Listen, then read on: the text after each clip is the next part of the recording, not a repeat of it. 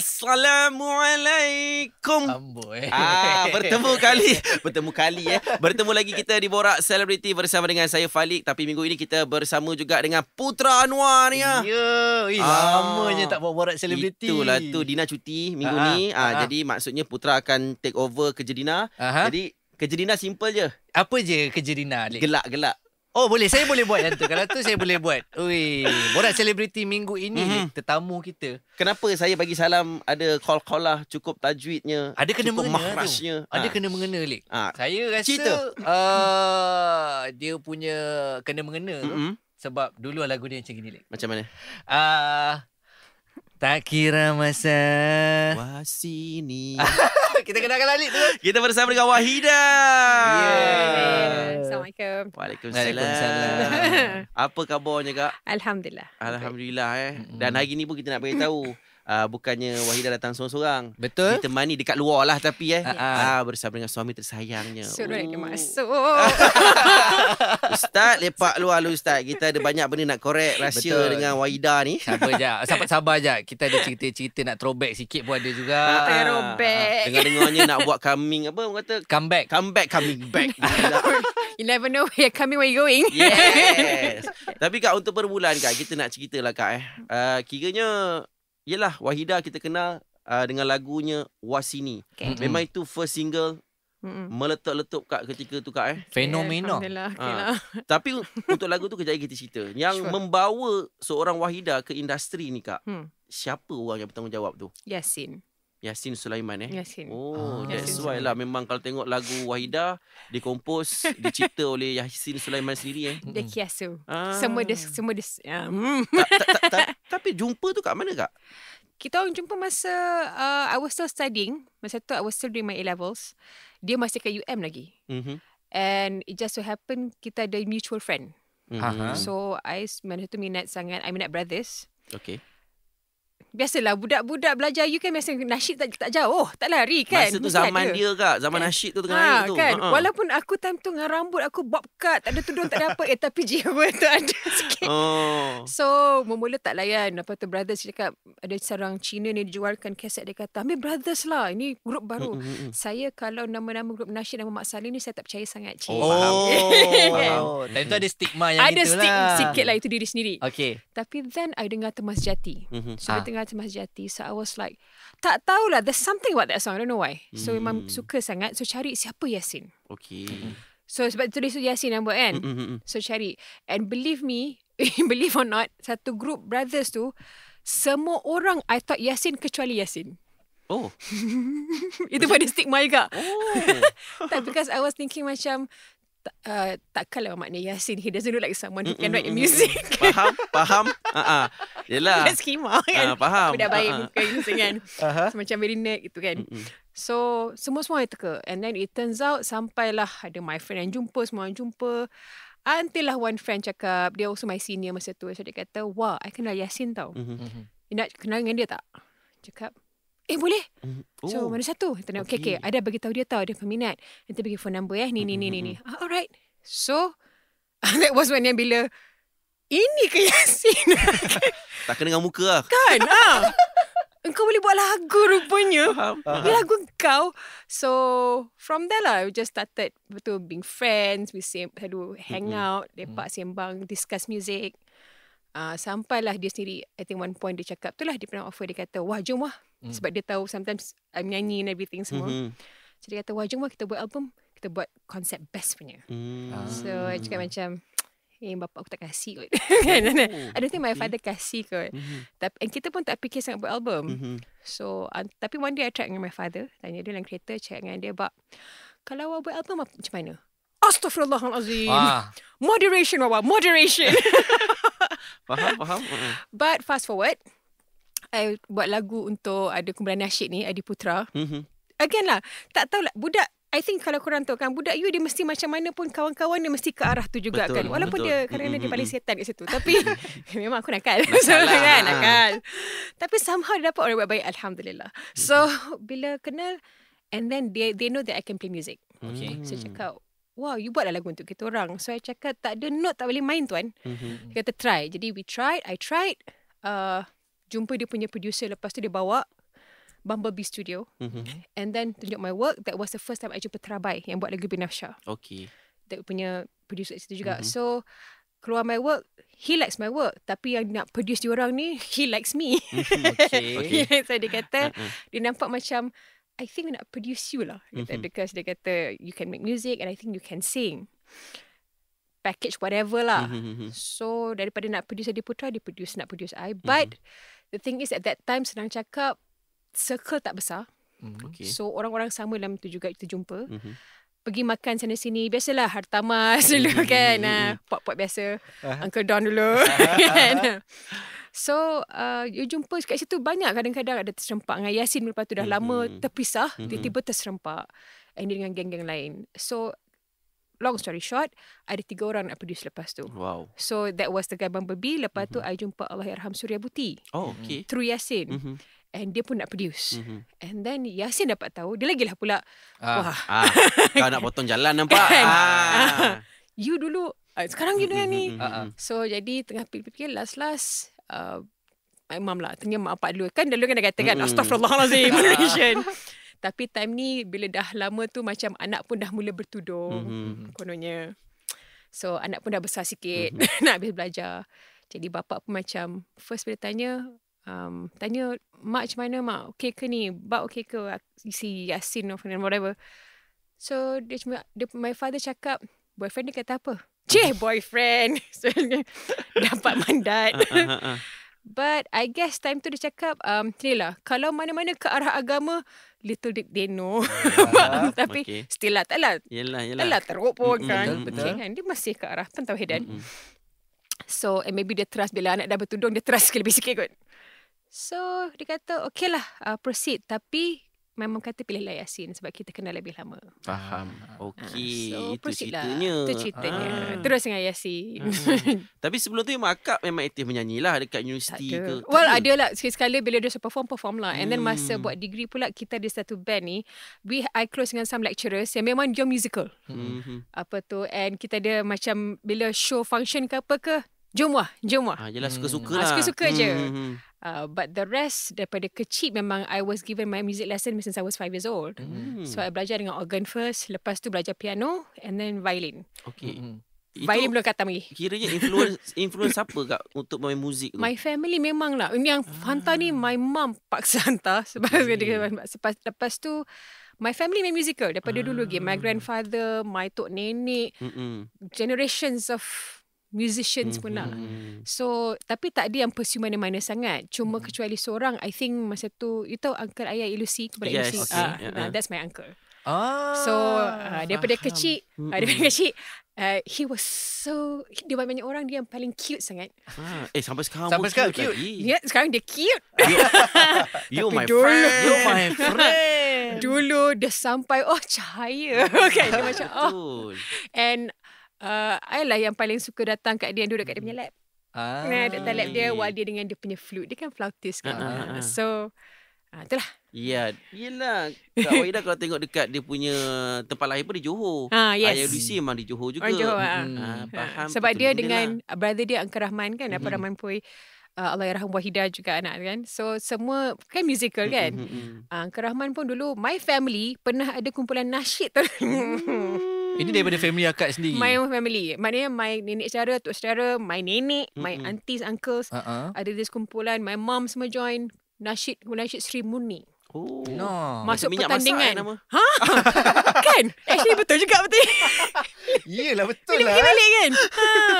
Tapi nasyid dulu baru minyak masak. Maknanya kumpulan ni boleh claim dah nama tu.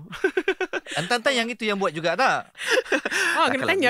Kena tanya. Mana nak tahu? juga. Ada bisnes rupanya. Now I'm curious. Eventually I'm curious.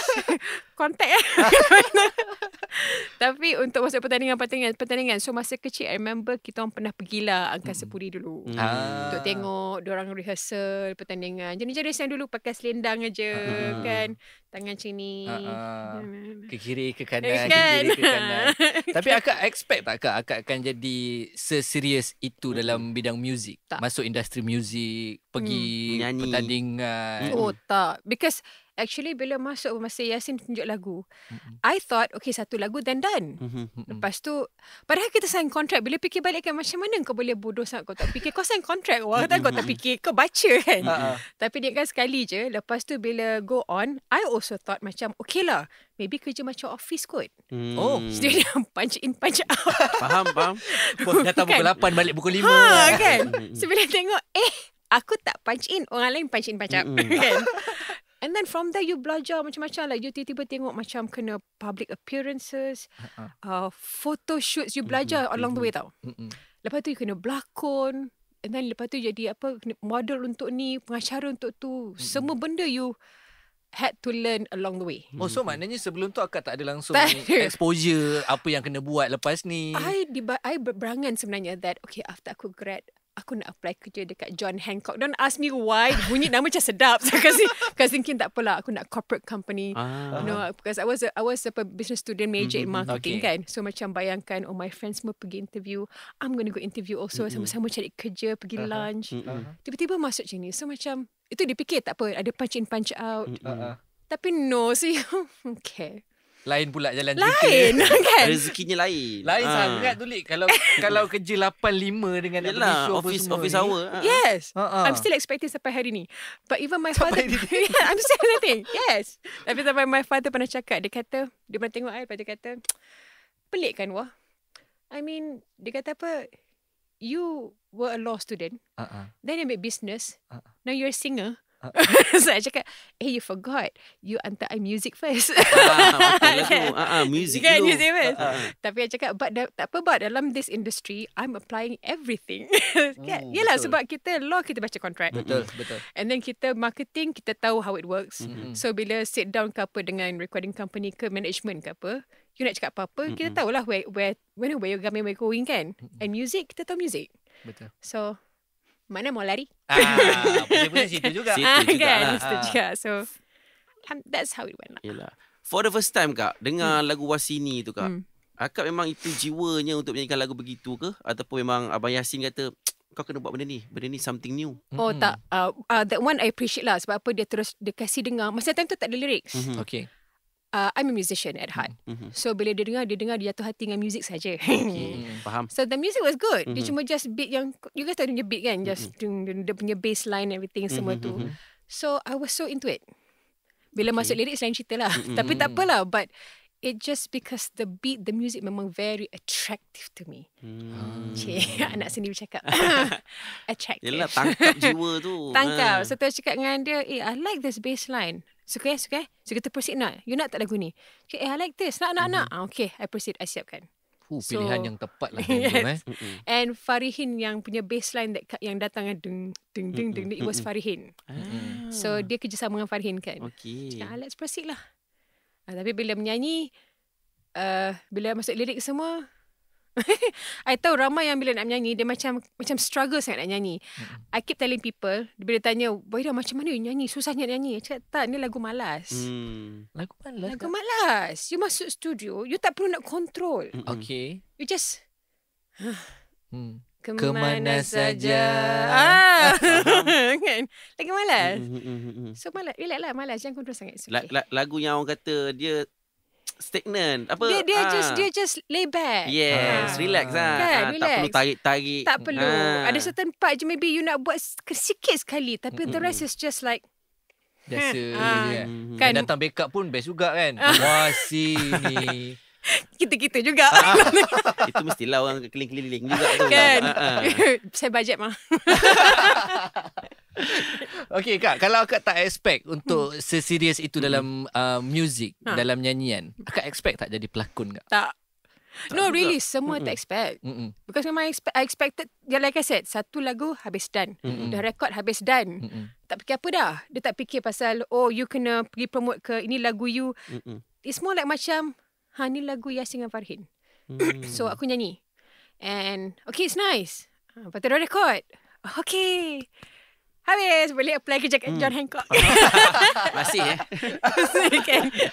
Jalan terus dapat berlakon pula. Lepas tu kan dulu kan recording company our MIG dengan MIG. So MIG ni dia memang macam mana pun talent dia semua, artis dia kena berlakon juga. Dia pun buat filem juga. So, tapi I'm grateful lah. Sebab apa, actually lakonan ni dia macam, orang kata apa, my one way untuk escape to me. Okay. Banyak benda. Because look, in real life, kita tak boleh jadi, well, most of us wear mask all the time kan. Betul. So ada certain decorum kena kan. Betul. And ada certain, itu masa dulu lagi lah, people expect bila you dah bertudung and everything. So you memang semuanya alim lah. Yang baik-baik sahaja lembut. I'm sorry to disappoint you all, especially hari ni lelaki tak keluar lembut punya. I bet you siapa kenal dia tahulah kan how keras I am. But tapi bila berlakon tu, and satu I cakap pernah dulu, I kata, sama pernah tanya, kenapa Waheeda banyak buat komedi? First dengan Prof Razak buat komedi, aku ikut je lah kan. Tapi secondly, because saya cakap it's escapism for me. There's too much reality. Like you guys tahu lah, ups and downs of life kan. Faham. So bila dia berlakon, you get to be that Dia melepaskan dia semua dekat situ lah. You dapat keluar you punya gila Karakter you yang lain. kan. Yes. And then I banyak dapat karakter, padahal I'm the oldest compared dengan yang adik-adik kononnya kan, macam Fasha semua. Tapi I dapat jadi apa, adik nombor 2. So because apa, dia ada that tomboy punya perangai kan, dia punya terjal. So time tu I'm glad juga I berlakon, because apa, it gave me that Faham. Perspektif yang lain lah. yes, and then bidang yang relief. berbeza. Dia release banyak benda. So dia macam time ni lah kalau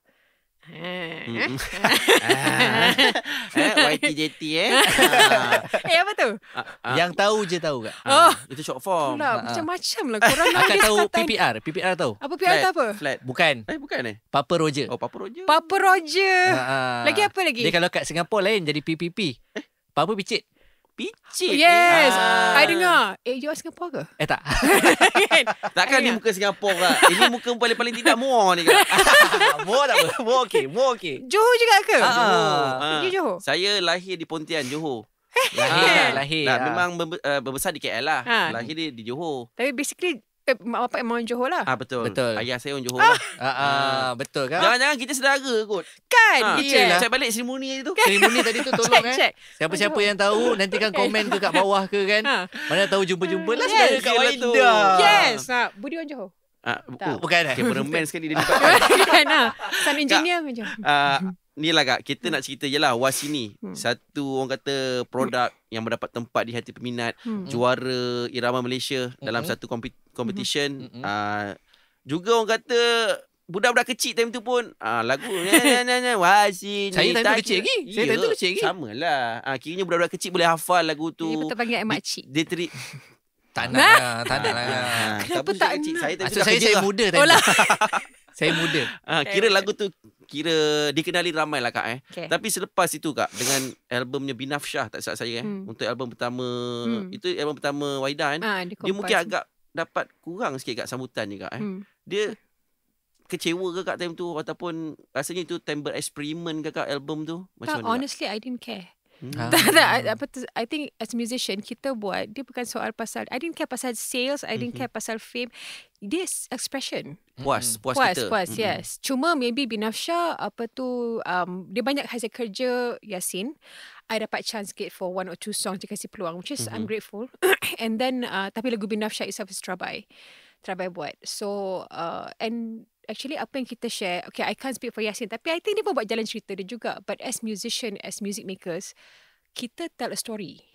So and I selalu cakap dengan semua orang, I kata jangan fikir sangat sama ada orang suka tak suka, ada followers tak ada followers, ada pendengar tak ada pendengar, because everybody ada audience dia. Betul. Kan? In fact hari ni I cakap dengan semua orang, I beritahu semua orang yang into music, any seni art form, tapi music specifically, I mean musician kan, that banyak yang kadang-kadang bila nak buat, dia selalu kata macam, okay, industri kita nak ni, trend macam ini. I cakap, you think industri kita je ke ada? You know, sekarang ni dunia dah jadi hujung jari kan, digital kan, platform, it's internet kan, it's international. There are you dah ada access pada the whole world. You tak tahu that actually your audience kat luar siapa. Betul. Because and satu lagi, you kena try it as musicians. Kalau kata kau suka music, kau kena dengar semua music. Aku tak kata kau kena suka semua. Betul. Tapi more than just apa yang kau dengar kat sini tu sikit-sikit sekarang lah kan. Mendengarlah kat luar sana. And you'll be surprised. Ada macam-macam jenis music yang actually to you, pada kita macam mungkin ni lagu, tapi you'll be surprised dia punya pendengar dia macam mana, audience dia macam mana. So I cakap, so don't worry, look, ilmu daripada Allah, kan? Turun naik kerja Allah, Betul. kan? So kulilah memiliki mulki tu, cuma tasya wa ta'zim tajam. Kita apa itu ayat tu. Yang naikkan dia, yang turunkan dia. So apa tu, kalau you guys nak buat music, kerja ke apa, anything semua kan, jangan fikir pasal apa tu, about pleasing people. First, you please your khalik. Secondly, satiety, you punya own satisfaction. You tell a story, baru ada ikhlas. Kalau you buat for other people, nak impress people, believe me, dia keluar, Tak lama. tak lama tu hal. Dia tak sampai and boleh rasa. Orang yang, orang seni ni, jiwa-jiwa dia, Betul. kan? You boleh pick up bila dengar lagu yang macam, mana roh dia? You can pick up, right? I mean, you guys layan Queen tak? Layan? Kan? You guys dengar kan bila Freddie Mercury bila dia belting. Oh, ya kak. Kan? Meremang. Dia bawa lagu apa tu, especially macam Who Wants to Live Forever. Oh, you rasa. Betul. Kan? And then Akak lain Queen of course. Kan kata dengar semua Okay. muzik. Dude, Saya bila dia cakap Queen tu, saya dah terbayang Freddie punya dia punya dia punya atas stage tu. Kan? that apa tu, yang concert, that big concert for yang apa, Food for Africa, something like that. That live ada kan? dia, yes. Oh, that one was awesome. They were the best. Yelah, entertainer ACDC dia. kau layan? Siapa? Layan. ACDC kak? Layan. Keras-keras Kan? juga. Kan? Of course, keras. Waheeda layan tau. Waheeda layan tau. Keras ni. Black Sabbath. Jangan. Black Sabbath. Yes, Black Layan Sabbath. Tak, I grow up, I dengar Black Sabbath because my brother. Tapi sekarang, siapa tak layan Ozzy? Yes. Come on. Ozzy You Osbourne kot. Kan? Metallica. Kan? Benda ni mind blown lah Lantaklah dia gigit the head of the bed. Doesn't matter. Yang Kita layan penting. muzik dia. Well, you have to layan dia juga kan? I mean, betul. he's awesome anyways. Yeah. I'm sorry lah, despite whatever, tapi he's awesome. You guys kena tahu pasal rock music. Rock music actually it's all about, bukan dia kata rebel, tapi sincerity I still find dekat banyak rock music. Dekat situ paling banyak jiwa lah kan. Yes. Dia letak jiwa dekat situ. Betul. They tell story. You know, Korn, to me lah, lagu Korn. Korn pula lagi. Makin keras ni. Makin keras lagi. Jangan Blink 182 kejap lagi ke. jangan. Oh, tak apa. Limp Bizkit ke. Itu dah tak zaman. Blink 182 I tak layan. Limp Bizkit was awesome. Itu sempat lagi. Tapi nampak lagi. Rollin was my jam every morning. Yeah. Tak maaf Kak, Blink 182 memang zaman dia. I faham. Zaman adik aku. Budak lagi. Zaman dia tak faham. Nak buat macam mana? Time tu boleh simpan kat file manager. Betul juga. Tapi sampai sekarang I think my husband boleh layan game Blink 182. I tak ada masuk Blink 182. cantik. I cannot. Okay. Kan dia dalam hati dia taman sikit for me. Betul. faham. Dia sama-sama dengan My Chemical Romance. Dia still ada taman to me. Dia slow rock My lah. Chemical Romance saya punya tu. Cerita pasal Korn tadi. I faham. Korn. Tak, tapi but really Korn, apa tu, I Did My Time. Do you know that piece? That was also my jam. Because you tengok dia punya words kan. I mean, I am the one who chose my path. I am the one who wouldn't last. Itu yang jiwanya tu Li. Kan? Yelah, kita most of us ada rebel dalam diri. Ada. Kan? Non-conformist. Kan? Apa tu, fight against the system, so to speak. Tapi rock, saya cakap, orang, I pernah dulu orang tanya, dia kata, rock ni boleh ke? Waheeda, bukan setan ke? Allah. Kan? Kalau kata setan, banyak je yang setan. Tapi, I cakap, tapi kalau rock you dengar betul-betul, actually dia banyak benda yang sebenarnya dia uplift you and dia bagi ruang untuk you. They are honest, they're sincere. They tell a story, dia luahkan. That's real musician. And I'm hoping to keluarkan balik rock. Betul. Nama-nama band yang disebutkan tu, orang kata band-band yang memang betul-betul heavy metal rock lah. Boleh Ni lah. boleh screamo kak? Screamo. Wait, screamo tu apa? Yang buat bunyi-bunyi suara. Ya, yang tu lah kan. Yang tak tahu nak pergi mana ke mana, seorang kat mana tu. Faham tak faham tu. Kan? Tak apalah. Kakak pernah dengar yang lagu-lagu Itu macam biar itu? si Paul Troy yang bawa. Okey, Kak. Lama Kak kita rasanya tak dengar cerita seorang Waheeda ni. Kiranya menyepi ke, merajuk ke, mungkin bersara ke dalam industri ni Kak kan. Kalau boleh kongsikan bersama peminat-peminat lah Kak kan. Dalam sepanjang tempoh tu, ke mana Waheeda pergi? Adakah menjadi seorang si rumah ke? Tapi saya tahu Kak memang banyak buat kerja belakang tabir juga sebenarnya. Adalah. Tapi kenapa tidak ke depan tu Kak? Soalan dia bunyi macam ni. Kemana saja? Bukan soalan tu. Itu penyata. But I appreciate that. Thank you. I appreciate that. Tak apa tu. Actually memang macam cakap dulu lah. Apa tu berhenti sebab I wanted to know kenapa aku Islam. So I have to understand my book first, which is Quran. So I approach my book Quran macam as if kita baru masuk Islam. Jadi it took about to me 10 years aggressive tu nak faham Islam. Betul housewife satu hal, kita nak besarkan anak and everything semua tu. But Alhamdulillah Allah bagi ruang juga, ada masa untuk understand Quran.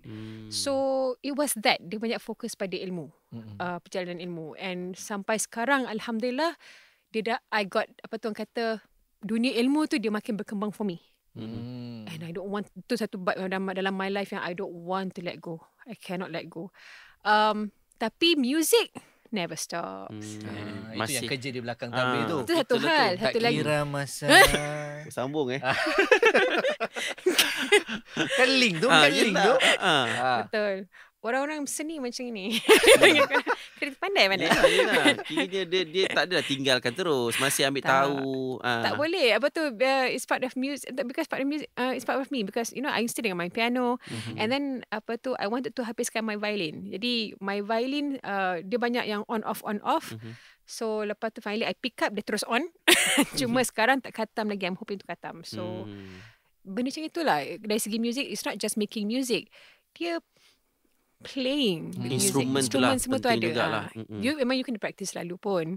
And yalah, as musician kan, to me, I pernah doktor ni pernah tanya masa tu ada health problem sikit, pergi jumpa doktor. So doktor ni tiba-tiba masuk psychology, which is good. And then dia tanya, I have to ask, how do you manage your stress? Saya cakap, kalau tak main piano, I violin. By music juga. So dia ada one corner. That's my playground. Kat situ ada my guitar, ada violin, ada my piano semua kat situ. Saya cakap, this is my stress management. So, yalah, never stop. Tak berhenti lah benda tu. Tak ada, tak boleh. Benda tu mengalir dalam darah dia kecil. Yes, betul. Kan? Lepas tu surrounding pun sama. Husband pun sama husband juga. Pun. Kalau masuk kereta dia buka Queen. Kan? Masuk balik lek yang ini lek. Masuk Nak tahu juga kan? ni. Queen, AC/DC. Oh ya. Kalau lalu sebelah kereta kau nampak dua-dua tengah. Banging. Itu tengah layan muzik-muzik tengah gitulah. Tengah layan lah. Kan? Orang kita sebelah. Apa ustaz dengan Waheeda ni buat? Buka. Orang zikir lah. Zikir kan. Zikir. Kena nasyid kan. Okey Kak. Kak Waheeda, dalam masa 10 tahun Kak Waheeda senyap tu kan, sebelum tu aktif dengan bidang seni, nyanyi, berlakon semua kan. Dalam masa 10 tahun tu ada terdetik tak macam rindunya lah nak buat benda-benda tu balik? Tak ada. Tak ada kan? Tak ada. Memang betul-betul fokus untuk diri sendiri time tu. Ya. Tapi macam suami ustaz sendiri ada orang kata melarang ke, tak kasih ke? Oh tak ada. Tak ada dia pun dah musical. Yelah. Kita nak tahu juga tak kan. Ada. Waheeda, kamu duduk rumah je. Jangan banyak nyanyi. Mana tahu. Dia sebut Waheeda, terasa. Sebab I tahu my husband, dia okay. Dia tapi dia marah. Waheeda. Oh gitu. Kak, benda ni sama. Isteri saya kat rumah macam itu juga. Kalau marah nama penuh. Nama penuh kan. Macam mak-mak kita. Kan. Yalah, aku pun buat juga dengan anak kadang-kadang kan. Muhammad Syarif Dayatullah bin Akil. Kan penuh kan. tu. Kalau macam itu dah serius satu. Itulah tu. Kan. When I call, bila kasih full name, you better run. Betul. Dah kena ambil perhatian lah kalau dia dah penuh tu. Tapi tak pernah. It's just because it's part of us. Satu family memang musical. And then, not only that, my family pula jenis, look, saya nak pergi konteks dalam my family lah yang rapat ni, kalau ikutkan lah selain daripada kita tolak saudara mara yang mana cousin kan, my immediate family, my first cousin, aunties, uncle ni, I seorang je bernikah. Kalau nikah ni is any indication by kita punya society biasa katakan that is all about piety, so to speak, I seorang je bernikah. So, I tak katalah tak menikah ni tak baik. Point dia, I'm saying kalau katalah orang kata nikah dengan muzik ni, sometimes people rasa macam it's weird, it's cringe-worthy ke apa ke. Actually, with my family, Uncle boleh join. My family musical kan. So, bila gathering ke apa, gitar semua keluar. Karaoke one side, gitar one side. Jamming. My brother ada drum set semua siap. Wow. So bila pergi kat rumah dia buat, memang dengan gitar, dengan drum set, I will bring my piano. So semua orang macam-macam, you know, dengan dia punya not just instrumen yes, lah. every other instruments ada. And then daripada mak sampai ke bapak, sampai ke cousin, sampai ke tok saudara, uncle, auntie semua will always Semua on the mic lah. Ah. Lepas tu dia BBE. Balik engkau. BBE. Kan ada tu. Yes. Kan ada BBE. Ada juga short form dia. BBE. BBR, YTJT, BBE. Balik engkau. Oh, kiranya masa kalau dah macam orang kata keluarga punya berkumpul tu, memang keluar semua instrumen, jiran-jiran pindah lah. Yelah, dah buat macam konsert, ada drum set, ada piano. Tidak lah. Jiran-jiran buka tingkap. Oh, layan sekali. Kalau saya jiran akak Waheeda, saya dengar, saya enjoy the show. Free konsert lah. Sampai my mother punya jiran kat belakang, my brother punya house kat belakang, dia Indian. Kadang-kadang jumpa my mom, dia kata, who sang the other day? I heard this Hindi song, who was it? Or the Tamil song. Kadang-kadang nyanyi lagu Tamil semua keluar. Kan? Apa tu, tulata mana telum. Kan? Yang disipa ni baru. Film ka terkubur bamilai. Kan? Subtitle nanti Kan? Stuff like that. So, dia tak boleh lari. Jadi bila Akil masuk, apa tu, I think sebab belah Akil pun sebenarnya dia orang pun suka muzik. Dia orang seni juga. Cuma maybe taklah macam keluarga aku lah. Faham. But he fits right in. Alhamdulillah. Itu yang sedapnya tu kan. Melengkapi. Saling melengkapi. Alhamdulillah. Ini satu kepala. Betul. Itu ayat dia. Satu vibe. Melengkapi. Satu vibe. Tapi dengar-dengar je Kak, sekarang ni pun akak sendiri pun orang kata ada manage artis sendiri juga Kak Taklah manage artis, no. I just nak bagi ruang. Memang I ada buat some songs untuk some people. Antaranya tak semualah mainstream. Orang-orang yang dia bukanlah mainstream. I nak buat masuk orang daripada luar. Bakat baru lah Kak. Bakat baru, yes. Okay. Tapi actually bukan apa. It's just because ada banyak sebenarnya. I tak tahu kalau you guys know. Maybe you guys tahu. Okay. Kalau kita cakap pasal bands contoh, underground bands kan kebanyakannya, they're very, very talented. Sangat Kak. Kan? Sangat Right? Sangat. My brother's one of them, All Too Fit. My brother the band now. From Work Free, All Too Fit. Indie band lah ni. Dia apa tu, dia progressive rock kata dia. Tapi tak apalah, he also make songs. Point dia, I also got the chance untuk dengar banyak band-bands yang lain. Very talented tapi tak dapat ruang. Betul. Kan? Tak ada dana. Tak ada ruang. Platform tu, yes. Dalam industri kita tak nak bagi can. Lepas tu not only them. There are other people yang macam kalau penyanyi contoh. I mean they can sing. Dan dia orang bukan nak fame. They just like to sing. And they sing, orang macam ni bila nyanyi, you dengar dia punya ikhlas tau. Kan? And dia tak kisah orang dengar tak dengar, tapi dia menyanyi. Pun tak dapat ruang.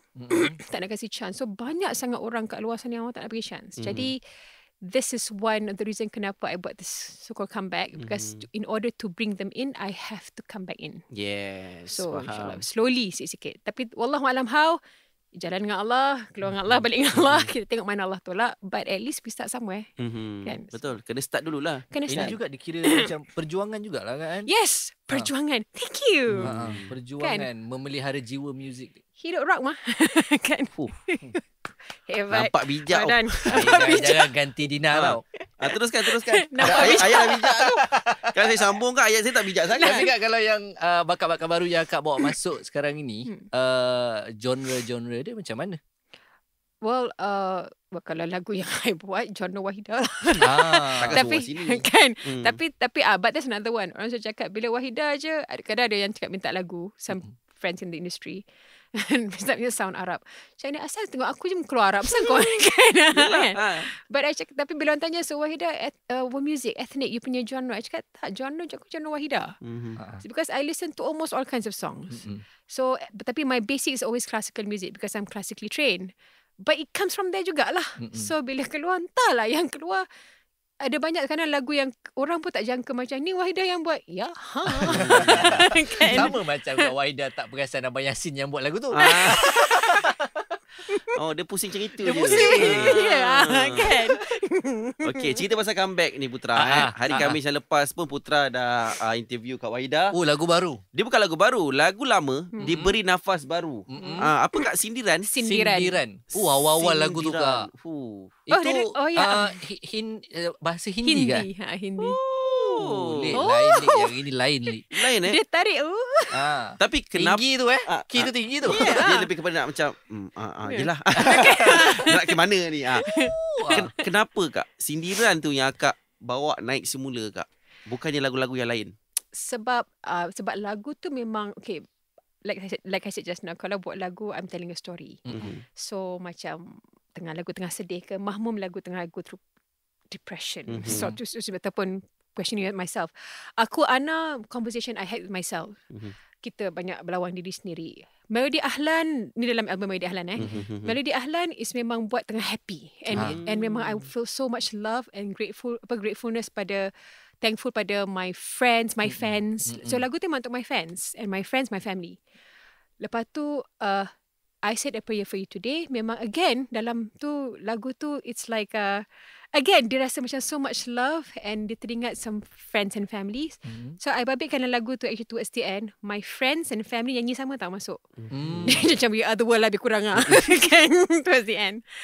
Tapi sindiran is the extra personal. Okay. To me dia pasal dia about you have a lot to say. Dia macam perjuangan juga kot. Not dari segi seni but dari segi macam as manusia looking at humanity sebab lagu tu is about 3 ta. Harta, takhta, wanita. And kita membesar watching that. Kan? So baik dalam negeri maupun luar negeri. And lama you fed up. You're sick of it. So bila kita sick of it kita luahkan. Yes. Since tak boleh macam corn. Jadi kuatlah macam tu. Kan kalau boleh aku nak juga kan. Sindiran versi corn. Kan. Tapi tak sampai level, tak apalah kan. Aku buatlah keluar turun bawah sikit. Kan.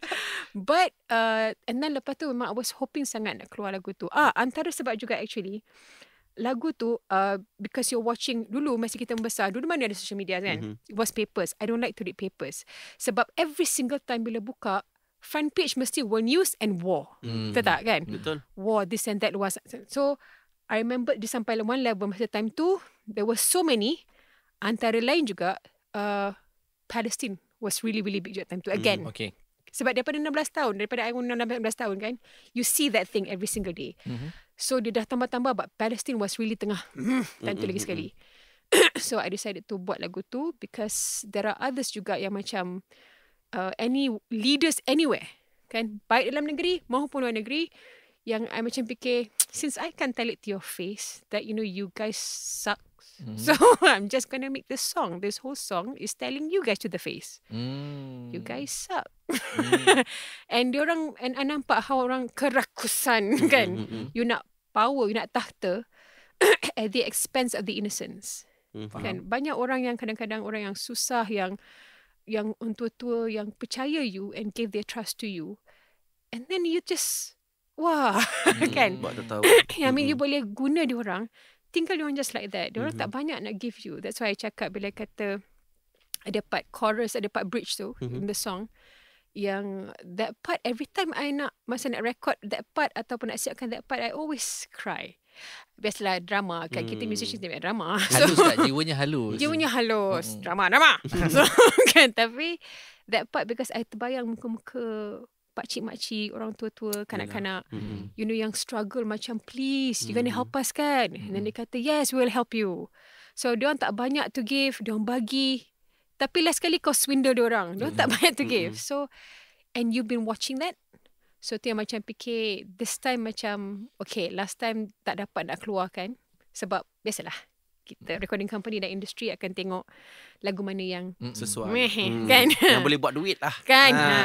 So I'm like macam alah, lagu ni Ngindi orang tau. Faham. So this time since sudah tidak ada recording company, suka hati ente lah. Kan. Suka hati aku lah. Suka lah. Ana datang dengan bini ante lah. Ente nak kata perkata lah. Yang penting ni lagu kita kasi jalan lah. So and then lepas tu at the same time ada banyak my fans yang bila diorang minta album untuk keluarkan, kita mana main digital. So sekarang kena keluarkan, yang mana kita sendiri kena cari orang yang siapa di CD aku pun tak CD aku. Nak tengok balik. Sorry nak kena upload. So and then ada juga siapa yang kata ni lagu mana? Ni lagu mana? Tak tahu lagu ni, tak tahu lagu ni. So I decided okay, you know what, I'm gonna, instead of kita keluarkan yang baru for myself, memang ada dalam vault, insyaAllah ada stock. tapi why not kita keluarkan dalam my album one by one. Jadi stok lagu dah banyak. Okay, for myself. Okay, so maksudnya ke depan dah memang ada perancangan untuk ada single-single baru lah Kak Ada, album dan insyaAllah. sebagainya. Ada, insyaAllah.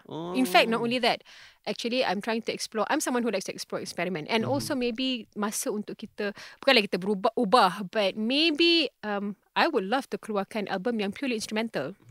Q was one of them yang pernah cakap dulu. Dia kata masa mula-mula, masa dia pujuk, I kata nak keluar album instrumental, and then Q cakap, my team, I'm gonna tell.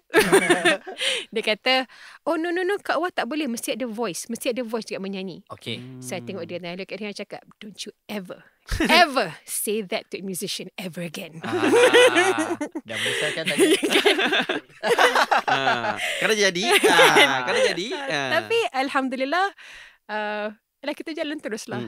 Kan, because apa, music, saya cakap, tak semestinya ada words. Because I pegang benda ni, where the words stop, music begins. And to me, there are things yang macam dalam hidup. Kenapa I like to express things through music? Sebab kadang-kadang word tak sampai. Betul. Kan? Betul. And then there are certain musical notes, notations ke, ataupun instruments yang boleh sampai what I'm trying to convey. Yang menyentuh. Kan? Setuju, right? Saya nanti kat gitar je lagi. Okay, so maknanya sindiran hari Khamis lepas secara eksklusif dah main dekat Arena SINAR pun Yang pertama tau. Yang pertama. Kiranya dah release lah Kak dekat semua digital platform Yes. Oh, boleh dengar lah kiranya. Betul. Terima kasih Q. Thank you, team. Start hari ni, bukan start hari ni lah, hari itulah. Dah boleh start dengar sindiran versi terbaru, diberi nafas barulah oleh Waheeda sendiri. Boleh juga buat permintaan. Yes. Cerita pasal comeback Kak, macam menyanyi kita faham lah. Memang menyanyi, memang Kak punya start pun menyanyi. Permulaannya. Ada tak Kak perancangan comeback nanti untuk berlakon pula Kak? Adalah, masa tu berjumpa Prof. Razak. Lepak dengan dia tanya juga, Waheeda, kalau you tak nak berlakon lagi ke? Maybe my film ke apa. Cakap, depan kamera ni aku anxiety lah. Daripada bila Kak anxiety? Daripada dulu sebenarnya. I didn't know I was anxious. Okay. Sebab every time kau nak berlakon, perform ke apa ke, orang ingat I kelakar. Okay. Tapi actually tak, you tengah anxious, melawan diri jadi tu. klats. Kan, you nak control, jadi macam klats. Baguslah orang nampak kelakar. Lepas tu bila nak berlakon, it takes a while untuk warm up depan kamera. So, but I pula jenis yang macam fikir that, okay, you have to just suck it up and do it. I felt like that. So, itu yang dia terus jalan. Tapi after a while, biasalah dah sampai fast forward sekarang, you know, everybody's talking about it. There's no longer a taboo, so to speak. Jadi, baru tahu that, rupanya I have anxiety problem. I didn't know. Faham. Jadi, but I think most of us kot, ramai anak seni macam gitu kot. I think dia ada anxiety performance. So, jadi I cakap Prof. Razak, anxiety, tak tahulah, dia berat sikit nak berlakon dua filem. Tapi, tak tahu, I mean, I never say never. Yes. So, he said, tengoklah cameo sikit-sikit ke boleh lah. Cakap, boleh sikit-sikit. Tengok skrip macam mana. Tengok jalan cerita macam mana juga. Sebab, I cakap juga kan, macam dengan my team semua, everybody, I kata, kali ni bila aku masuk balik, you have to understand, dia bukan saja masuk as dunia seni, specifically just fokus dengan seni. Aku juga masuk dengan dunia ilmu aku. Aku ada dunia ilmu aku. Betul. Aku ada ustaz-ustaz aku, ada guru-guru aku, ada rakan-rakan ilmu aku. And aku juga ada dunia kebajikan aku. So, I'm coming with all these people around me tau. Membawa sekali. Yes. Jadi, jangan kasih jatuh air muka cikgu mah. Ustaz usah nampak nanti Waheeda apa kau buat ni? Baru-baru ni I pergi my hour class and ada test. I told him, I cakap I punya nervous tau. My ustaz dapat tahu aku comeback dia okey.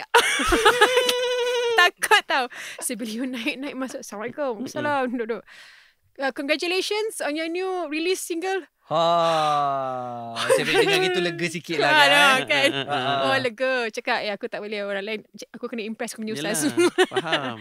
So, itu yang paling penting lah kan. Yeah. Betul-betul sebab dia membawa guru. And then dia minta dia doakan. Yelah. So cakap I have a mission. So please doakan. And since all of them macam very, orang kata very welcoming, I suppose. I mean, Alhamdulillah lah. I'm grateful. Tu cakap dengan dia,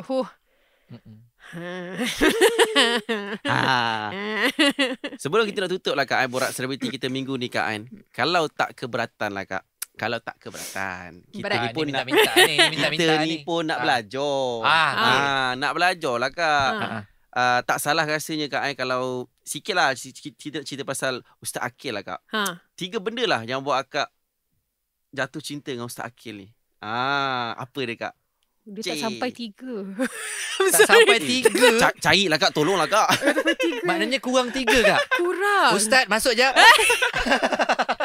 Dia tak sampai 3. Tapi antaranya lah Kak, yang buat kakak macam, Ustaz ni kan sweet betul lah. That's the problem. Sebab dulu I menyampah dengan dia asal-asalnya.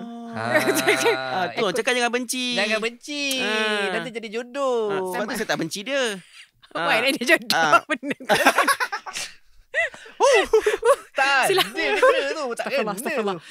Tak. Okay. Actually kan, I selalu cakap dengan orang, I've always been attracted to intelligence. Okay. Brilliance. Macam talent tu, contoh macam dia intelligent lah. Dia bukan talent macam dia pandai menyanyi ke bagus. Tak. There's something more. Tapi I think intelligence lah. So I think bab tu kot. Dia ada kepala dia yang dia someone who's intelligent to me. So macam lagu Temas Jati last time kan. I mean, I didn't know who Yasin was. Okay. But I fell in love dengan the song. Okay. Kan, bukan suara penyanyi, tak, the song. So, siapa yang buat lagu ni? So, to me, it was the brilliance behind the songwriter. Jadi, itu dah cakap macam, aku terus minat dengan Yasin yang buat lagu ni. Dan mesti kau Yasin. Kecuali Yasin. Mana kena-ke tu. Mesti kau. Kecuali Yasin tu. Kan, so, I think dengan dia because of that, dia punya brain. Dia punya okay, brain. Kak. Bersama dengan Ustaz Akil. Romantik tak orangnya? Kita orang punya romantik ni, baling batu bata means I love you tau. Love-hate relationship ke Kak? Tak. Dia macam kasar-kasar sikit lah, tapi romantik. Kita layan ACDC kan. Yes, that makes sense. kan. So Faham. kalau dua-dua yang cakap, I don't know, romantik macam mana. Ustaz pun rock kot sebenarnya. Betul. Dia macam ni, kita selalu cakap, kita orang bukan Semanis Kurma, kita orang Semasam Susu. Semasam Susu. Dah expired tu Kak. Kan? Masam susu. Lagi masam dah hati apa je suka tu. Saya masih berfikir ni. Kan? Budak bujang je lah Kak. Dia ni tak faham. Tak, actually it's okay. Sebab sampai lah ni aku tak tahu kenapa aku cakap benda tu. But it just seems right.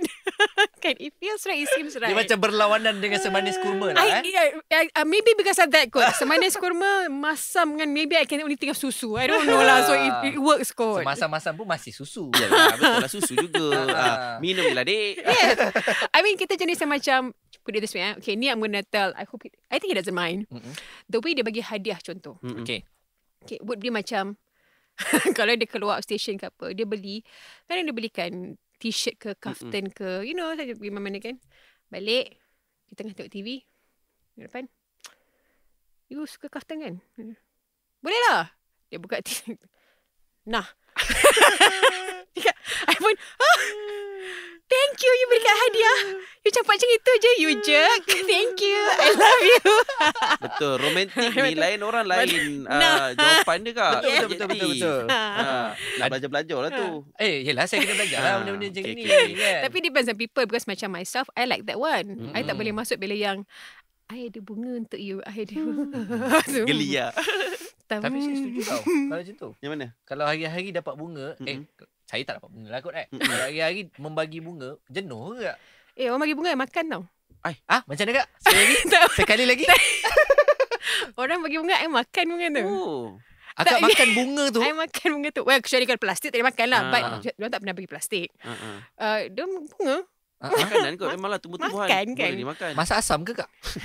Tak ada. Tak, ingat dulu masa kita belajar tu kan.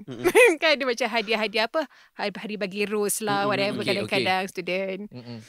So every time dapat, my friends ada yang gantung sampai dry and everything. Sampai kat mine ni dah tak ada, dah tinggal dia punya sangkai. Mana pergi bunga kau dalam perut. Kan? Kau bukan makan. Michael Jackson makan kata Michael kata. Aduh. So I always cakap nak kasih hadiah, kasih I something yang memang boleh guna ke, boleh hadam ke. Yang tak merugikan lah. Yes. Tapi betul ke Kak makan? Memang makan wallahi. Udahlah tu. Jangan cakap dalam masa tanpa perut. Apa yang peliknya? Kalau bunga rose tangkai dia berduri. Jangan makan tangkainya. Waduh. Kenapa nak makan bakpol lah? Benda nak yang memudaratkan tak payahlah. Okey, tapi kalau bunga rose ambil satu kelopak dia sayang aku. Dia tak sayang aku. Macam sirih. More like sayangnya tak makan. Sayangnya tak makan. Kak, terima kasih Kak untuk masa banyak. dan juga kehadiran Kak ke sini Kak. Kita doakan Kak untuk yang ke depan nanti bersama dengan lagu sindiran nanti dan juga lagu-lagu yang baru nanti. sukses lah Kak hendaknya Kak Amin. Alhamdulillah. Walaika bimithli. Untuk korang pun sama juga. InsyaAllah. Terima kasih Kak kerana buat comeback. Kami semua merindui Masya Allah. karya Waheeda. Thank you so much. Kan. I'm a fans. Kemana saja. InsyaAllah. Assalamualaikum semua. Bye-bye.